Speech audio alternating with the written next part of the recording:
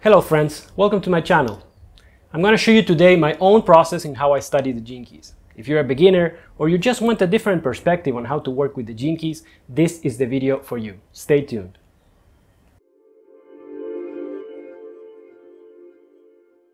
So the first thing is finding a quiet space. Have maybe 30 minutes or 1 hour that you're clear, that you don't have anyone interrupting you, but there's nothing that's going to come up and interrupt the process. Find a quiet space and then do your yoga, your meditation, breath work, pray to your altar, light some candles, maybe take a bath and a glass of wine, whatever will make you feel relaxed and comfortable, and that you can make a connection with your subconscious mind and you can let these things percolate inside of you. You can also, if you feel like it, pray or try to make a connection with your higher self, whatever works for you. After doing this, I'm gonna ask you to have ready your Gene Keys book or the 64 Gene Keys audios, which are the ones that Richard Rudd has made a comment on. He goes for about 20 minutes on each of the Gene Keys and gives you his own perspective on them, which is quite different from the things you read in the book, so sometimes it's nice to also even do both. You're gonna get your Gene Keys profile. You can get the free profile at the Gene Keys website, and you're gonna focus on one of the spheres. Today we're gonna do the life's work because that's the easiest one and it's the first one and most important one. It's your sun. So it has a lot of weight on your profile and all across your life. In this case, I'm going to use a chart of one of my friends that has the 57 in the line 2, just to give us an example, but you can use whatever is yours and whatever fits to your profile. So you're going to read the chapter on the book, or you're going to listen to the audio in a relaxed way without trying to grasp at the information. Just while you're relaxing there, you're doing your yoga, you can even be painting or doing something that lets your mind float. A little bit. You can be lying down, meditation position, whatever you want. Even painting the walls, it doesn't have to be fancy.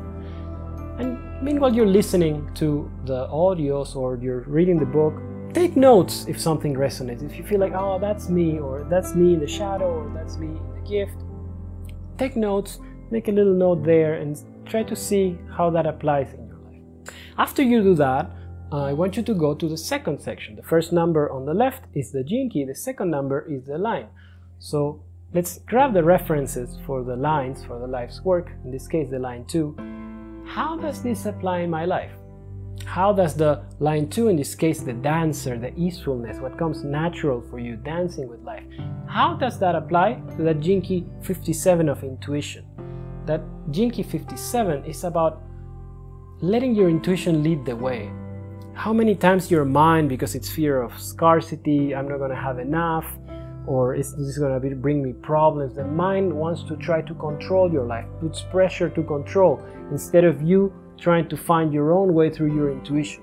That is the shadow of the 57. How can we relate this easefulness, this dancing with life, with the intuition, with following our intuition at all times? A person with the 57 in the sun has a very developed intuition, has to follow it at all times, and that will give them ease in life, like flow. Things will just come to them without the mind trying to analyze and strategize through everything.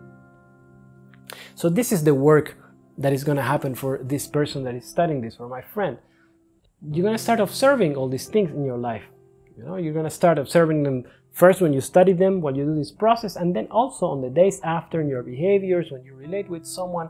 How am I following my mind instead of my intuition, or whatever it is in the gene key that is pertinent for you? So after you finish listening or reading and making your own thoughts about it, maybe take some notes and close the space. Let it lay there. Don't push any further. Don't try to overanalyze it. Go on with your life, go to your work or have fun, whatever it is that you do, and there you would have planted a seed in your subconscious. You can tell your subconscious, please show me, let me work with this, how can you help me work with this? And you will see that maybe in a day, maybe in a week, maybe in a month, something will sprout. It will sprout to life. It's like, I see it now. I see this shadow in my life. I see how I'm trying to push hard even though I'm tired today. Or I see what I'm doing and it's like, okay, no, I'm going to choose the other way. What is my intuition telling me to do? And you take the other route. And this is how you polish going from the shadow into the gift states. And the city is an even more advanced state, but don't focus on that for now. Focus on the gift. That's what's important. The city comes at the perfection level, comes much later in your journey. And it comes by itself, by an act of grace. So you don't have to be pursuing it per se.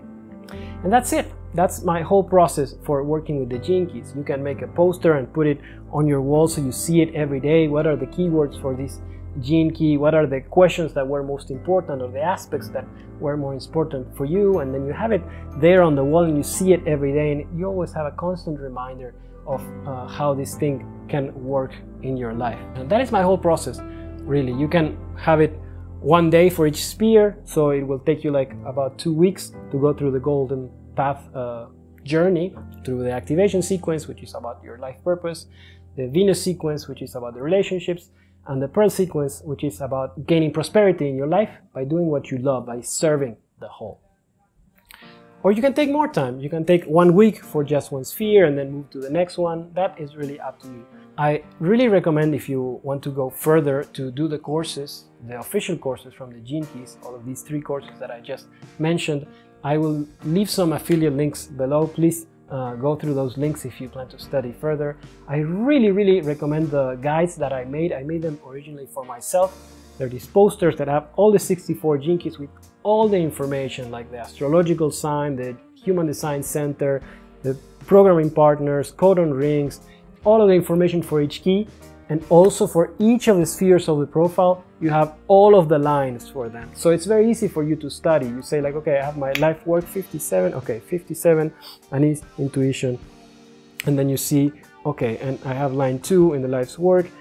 Everything is there, so it's very quick to access it. After you've read the book or heard the audios, you go back to the reference guides, and it's very easy to come back to it every day. It's very useful resource.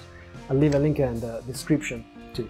So that was it. That was the whole process. I hope you enjoyed it. Let me know if you go through this journey, what insights have you gotten? I'm always very happy to hear what other people have discovered practically in their own lives with the Gene Keys work.